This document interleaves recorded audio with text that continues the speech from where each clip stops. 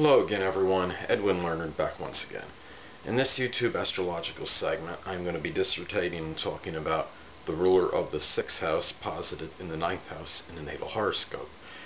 Well, first of all, most of you know that the 6th house governs health matters, fitness, diet, exercise, work, service, employment, and animals. The 9th house governs philosophy, long journeys, higher education, deep, I guess broad concepts, we could say, profound ideas, and also it's kind of, I look at it like as the expansive house. It's a very, it corresponds with Sagittarius, and, Sagittarius, the ruler is Jupiter, so it's like, 9th house doesn't pertain to anything small, obviously. So anyway, well, one obvious interpretation of this is that the person that has this placement may work in some philosophical teaching profession, maybe doing something involving traveling, could be a pilot, explorer, even working in a travel agency, since that pertains to traveling. Could work as a professor, work in theology, religion, spirituality, science even. This person may often put a lot of effort and work very laboriously toward these things, toward the things that I had just mentioned that the 9th house governs. In some cases, this could indicate that, if a person, if adversely aspected, if the ruler has predominantly bad aspects afflicted, somebody could be sickly and debilitated, and it might impact their philosophies. The person's health in general may do this. If the person is healthy, obviously you might see a more expansive and, I guess you could say, enthusiastic way of expressing their their philosophies will be connected with more positive thoughts and energy. If you see that the person is of ill health, then obviously this might impact the philosophical nature in a negative manner.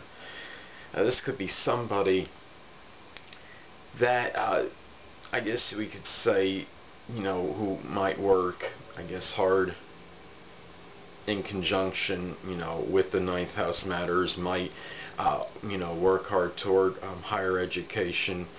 Their work ethic and attitude might strongly impact, these areas in general in life. This person's work attitude might affect them in terms of their learnings, whatever it's higher education, or they're traveling. These people may work with people in a foreign country, might be involved with people of different cultures. They might demonstrate their work ethic, strongly to people that are in other countries. Perhaps their pets even might impact, or might be injected into their way of thinking as far as their philosophies may go.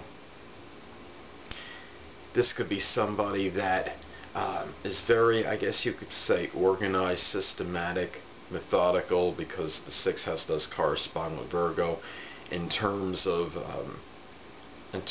their philosophical outlook, their routine as far as higher education. This person might have things very plotted out, very organized in terms of their, I guess, higher education, scholastic activities. This person could be somebody that, has their, I guess you could say, their outlook on, I guess, the way they take care of themselves, the way they, as far as whether it be working out, their fitness and exercise, might be injected somehow into their philosophical nature. This person may work very hard, and in terms of, of their philosophy, in terms of maybe indoctrinating their philosophical views onto other people. This person's, I guess you could say, their, I guess as far as their daily habits go, much can involve, it can involve traveling on a day-to-day basis.